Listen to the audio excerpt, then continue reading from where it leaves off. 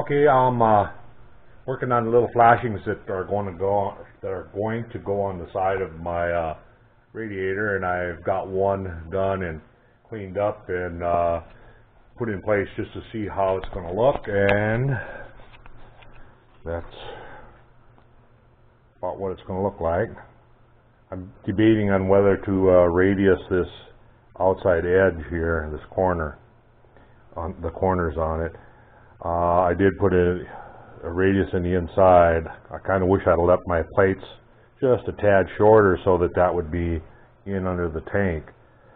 I could go with an end mill and cut it away to move them in, and I might just do that yet, so that sits flush with actually sitting flush right now, but with the corners not being a big radius like the tank, it kind of looks out of place. So the best way would be to clamp it up and run an end mill along the side here, or I could leave it like it is and try to picture it painted black on top. You know what? I think I might just leave it. I might put a dab of body putty down on this radius here to lessen that radius. That way it won't be so obvious. Anyway, that's what it's looking like. I've got to make another one for the other side, and then I will clean everything up one final time and mask off where I don't want to paint. I think I am going to go with trying to remember who had suggested just leaving the fins, but I was thinking along the same line of leaving just the cooling fins alone and just painting the tanks, and plus the two flashings on the side.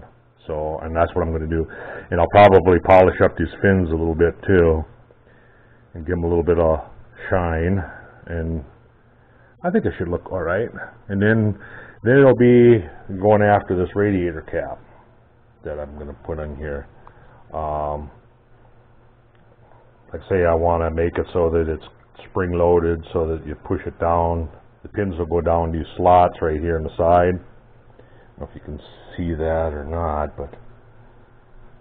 but the pins will go down in the cap, will go down the side, then you give it a quarter turn and they'll go up into a notch over here, and it'll be, like I say, it'll be a really light spring so that when it does build up pressure, it can blow off and then go out the overflow tube. I see it's already rusted. I had filled it up just to check to make sure there were no leaks, and I filled it up and let it sit for a day, and wasn't a drop leaking anywhere, so I got lucky with the soldering. So I'm kind of wishing I wouldn't have put the putty on there, lessening those the silver solder joints, but I don't know. Well, like I say, I'll see what it looks like when it's painted.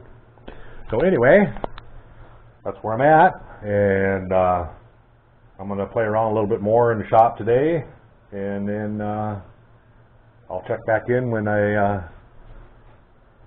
get the other side done, and when I get it painted, I'll give you guys a quick look at it. Thanks for watching. Catch you later.